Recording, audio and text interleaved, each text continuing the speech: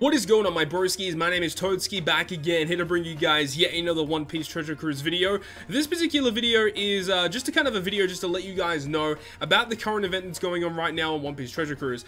I have been getting so many messages, like absurd amounts of messages over the past 24 hours about this current co-op mission event. And yes, we all know how difficult the event is. It is definitely not an easy event for free-to-play players, and I can completely understand that. And that's not what this particular video is about.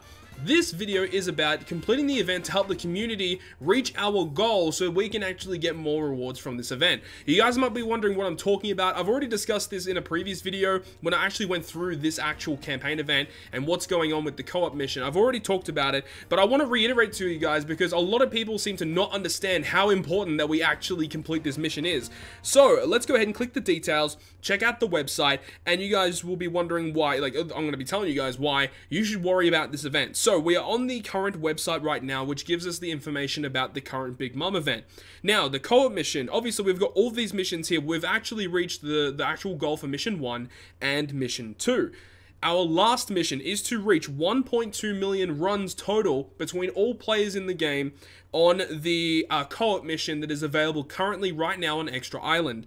Now, you can see here, we have until February 22nd until we have to reach this goal to unlock this last part of the part of the campaign event. We are currently so far behind our scheduled score that we need to start going ahead and farming up this event. Otherwise, we will not be able to unlock this last mission here. Some people might be wondering, what is this mission? This mission is fantastic. When we unlock it, we get 10 rainbow gems when we complete it, as well as getting 3 Sugofest exclusive rare recruit pulls after we complete that particular new event that comes out. So of course, you need to go ahead and start playing this event so we can start actually playing through this other event to get Sugofest exclusive rare recruit characters. So we need to go ahead and start running this event. Now, I know it is extremely difficult and not a lot of players are going to be able to beat the 40 stamina version of this mission. In this video though, I want to show you guys the team that I've been using to farm up the 20 stamina version of this dungeon. I don't know if a lot of people know about this, but you can farm the 20, the 30, or the 40 stamina version of this dungeon to actually add to the total score of the dungeon. Also, you can also run the 1 stamina version of the dungeon as well, and even though not a lot of people are going to be able to beat it, that also does count towards your run for the final score of the campaign. So let's go ahead and go through the 20 stamina version of this dungeon. Now, if you are wanting to farm this dungeon and you want to add more and more score to the player base's total, the best way to go ahead and do it is to run it on single stamina. It might be cool to run it on double stamina, but for allowing us to reach our score much easier, you will use less stamina if you do just single runs rather than double stamina, because double stamina runs do not count towards our total for 2. You know, if you do a double stamina run, it still counts as 1 run. It's just that you get double the amount of drops. So I would suggest running it on a single stamina run. Personally, I like to run it on double stamina anyways because I like seeing more EXP and stuff. But this is the team that we have here.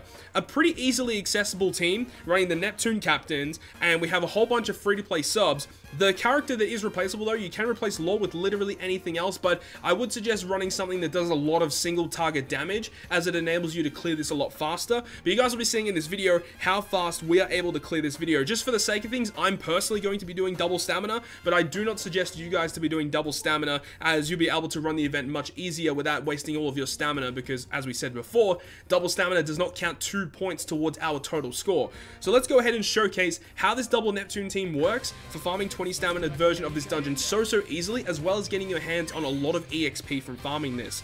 So let's go ahead and start things off. First of all, we have Mihawk here. We're going to go ahead and use the Law special now. Now, obviously, if you don't have Trafalgar Law, you can go ahead and use just anyone else, or you don't even need to bring a unit that does damage. You can just do regular tap damage, because these bosses on 20 stamina are relatively weak, and you can beat them very easily.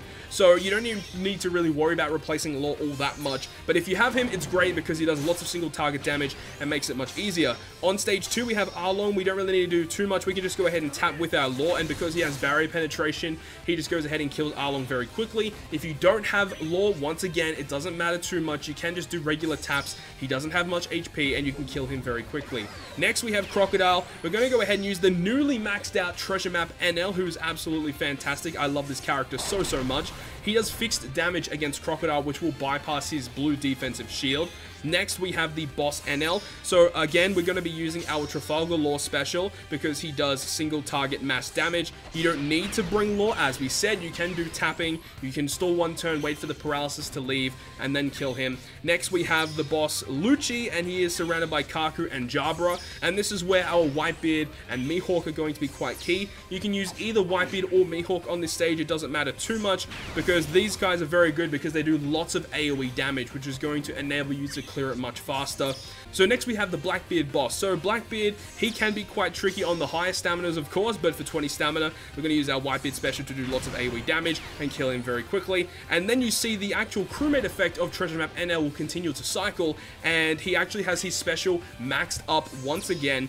And now we can see at the Doflamingo stage, we can use him once again, our Treasure Map NL, to completely wipe the floor with this stage. You can also run a character like a double buggy if you really wanted to for this particular dungeon. I just think Neptune's great because I like more EXP to level up, of course. But that's just to show you guys how you can farm this 20 stamina event very, very quickly, and also just help out the community. And also, you'll see the drops here. We get some pretty decent drops, of course. You can get Universal Skill Books, you can get Socket Tomes. So let's see what we got from our run here. We got a defense book. We got double stem defense book, which is great. You get cotton candies. The tea time homies are great, and they do stack with each other as well. So you can continuously run this, stack up a whole bunch of homies, and then when the anniversary Sugo Fest comes out, you have a whole bunch of homies to level up your new characters. So this is a great event to do right before the anniversary, and obviously 20 stamina runs, it's very, very cheap to run.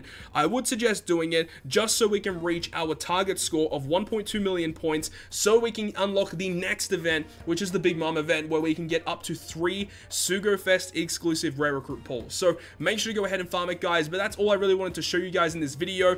I got so many messages about this, so I needed to go ahead and tell you guys about it. Otherwise, if we don't reach it, you know, it's not going to be that great if we miss out on 3 Sugo Fest exclusive characters. Either way, I feel like even if we don't make it, Bandai might go ahead and pull a shifty one and maybe allow us to unlock it anyways, or they'll do something where, you know, for a certain period of time, we get double points per run. That could also be a thing as well.